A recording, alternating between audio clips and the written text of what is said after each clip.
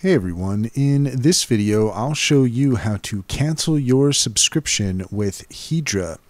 In order to do so, first off you're going to want to make sure that you're logged in at hedra.com, and once you are, then you should see the account icon up at the top right hand corner. If you go ahead and click on that, then you'll see more information related to your subscription. Here where it says upgrade plan is what you're looking for. If you go ahead and click on that, then from here you have the option to subscribe to the different tiers. If you are subscribed to any of these different tiers, then what you're going to want to do in order to cancel your subscription is you're going to want to reselect the free plan.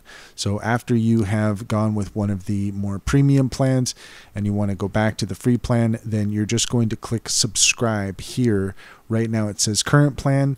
If you were subscribed to any of the others, it would say current plan there, and then you could just hit subscribe here in order to cancel your account.